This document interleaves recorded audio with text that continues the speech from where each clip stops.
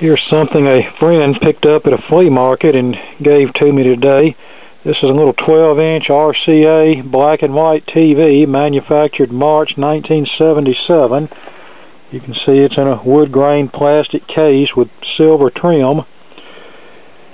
Here's your VHF, UHF, power knob, volume knob, brightness and contrast.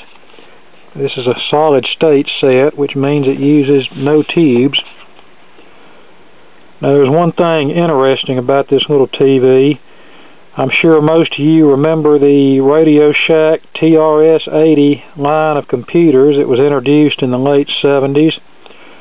Well, the very first version of those computers used this exact same television as a monitor.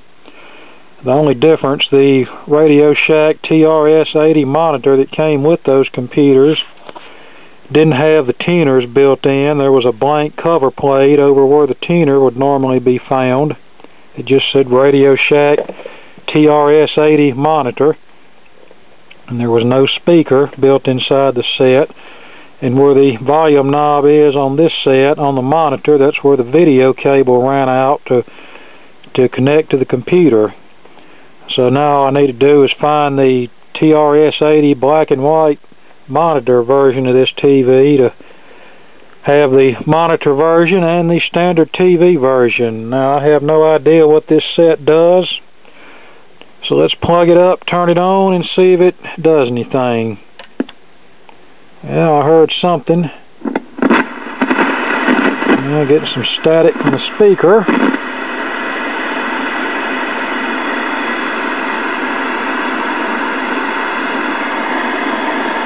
Brightness and contrast turned all the way up. I'm seeing a little bit of action on the screen.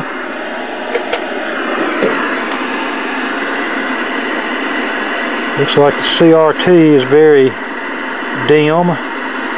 So let's pull the back and check it. Not really too worried about it because I think I have a spare picture tube for one of these sets.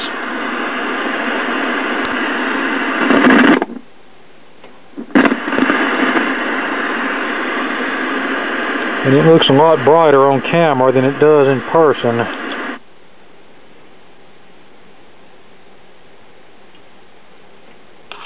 And here's the back of the TV. It's a model AB123W, manufactured March 1977. And here's the chassis. It's a chassis number KCS203D. It's mostly on a single board, but it does have a plug-in IF module. And here are the tuners and the flyback. It looks kind of primitive. It looks like something you would see in a tube set. Okay, so let's connect the CRT tester and see what kind of shape this tube's in. Well, I know it's not going to be good, but see if we can rejuvenate it. Okay, we now have the CRT tester connected and all connections and tester calibration set up. See what the emission reads. Not very good at all. So we'll now try to rejuvenate this. First we'll actually do it on the clean and balance setting, which is a lower form of rejuvenation that's less harmful to the CRT. We'll push the button down, hold it down until the meter pointer falls back down.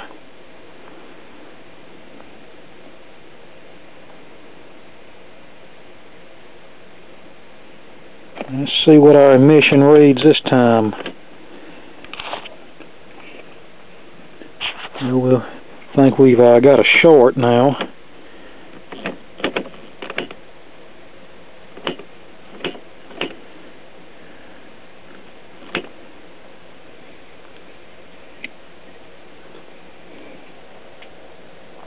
Set our cutoff. There we go. Now let's see what our emission reads. Oh yeah.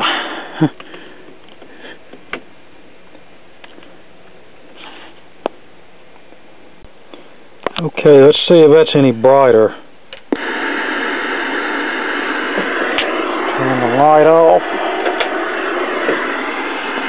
Oh yeah, that's much brighter. That looks like a TV's supposed to look.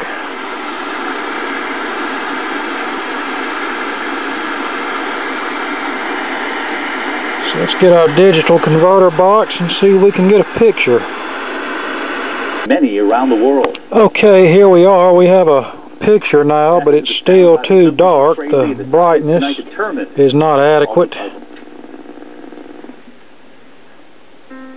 When you have joint pain and stiffness, So I'll have to look into that. even little things. I remember a while back in a similar RCA that I had this problem with. I had to change the value of a resistor in the video output circuit in order to get the brightness up to what it should be. Lower your ability to fight infections. Serious, sometimes fatal events including infections, tuberculosis, and TSA. Okay, let's see if this brings back some memories from days gone by. Have a look. Will change their idea.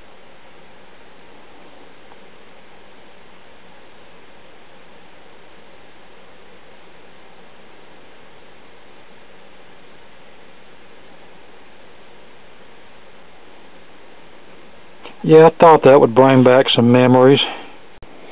Okay, back on the RCA 12-inch black and white television that we rejuvenated the tube in, and the picture is still dark, and I believe the tube is actually the cause of it. I've tested all of the voltages at the CRT socket, and they all seem to be within what I think they should be. And I'm now testing the picture tube. And as you can see, when we read emission, it pegs the meter, which I really don't think it should do. And when I first tested this the second time, it had a G1 to cathode short.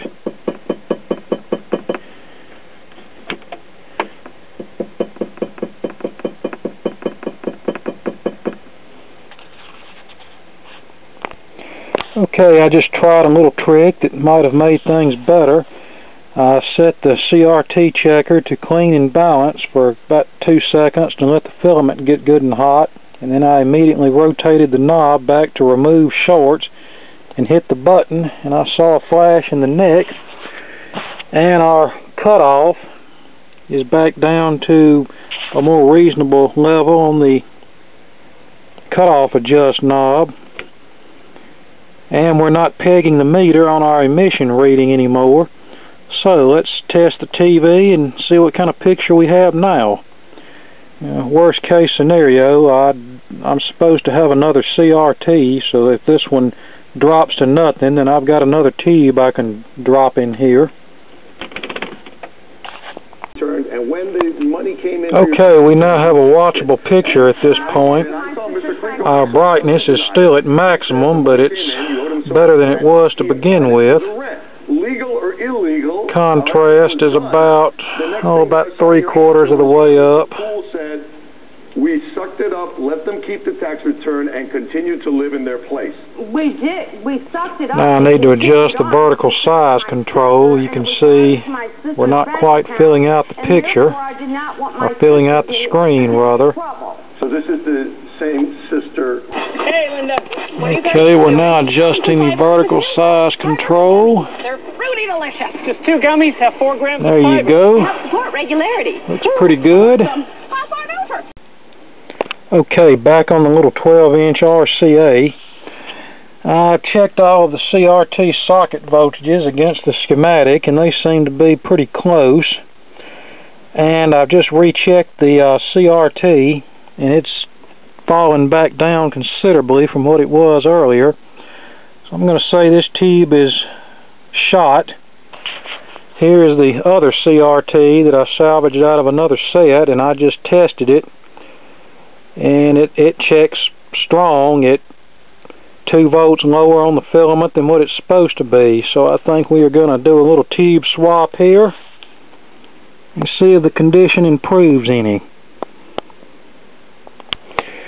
Okay, we now have the chassis removed. We have the old tube down there on the floor, and we have the new tube installed, except for mounting this mounting band in place, which you just simply stick it over the tube and affix it to the 4 corner brackets and then tighten this bolt down until the tube is secure. Okay, the tube is now installed and we're ready to reinsert the chassis. Okay, this is a great improvement. It's much brighter now. Still not as bright as probably what it was when it was new, but I don't have to have the brightness control maxed out. Now the next thing we need to do is position the yoke. As you see, the picture's a little crooked there. And the way we'll do that is loosen the clamp screw on the deflection yoke and rotate the yoke until the picture's straight. Okay, that looks real nice now. I also adjusted the centering rings on the yoke because there was a little bit of black here on the side. So I adjusted the centering rings to straighten that little problem out. So as far as I'm concerned, this TV is ready to be put back together. Okay, I've adjusted the vertical size and the deflection yoke positioning, and looks pretty good now. I think we're ready to put the back on it and enjoy this television. I notice the dot doesn't linger as long on this good tube. That, in some cases, the lingering dot is a sign that the CRT is going tired on you. And here we are, cleaned up, put back together, and ready to use. And the moral of this little repair story is, just because a CRT tests somewhat good on the CRT tester, doesn't necessarily mean it's going to work that great in the TV. Now, I suppose I could keep this old tube for use in another set that might be more tolerant towards a CRT that's a little weak, but it's already been determined that this tube is dying rapidly, judging by the meter reading I got this morning when I tested it versus the meter reading I got a little while ago. So there's one more thing I want to show you before we wrap this up. Okay, when disposing of an old picture tube, you want to release the vacuum to prevent the possibility of the tube imploding and possibly injuring someone. And the best way to do that is just take a pair of wire cutters and cut off the exhaust, break the exhaust tip like this.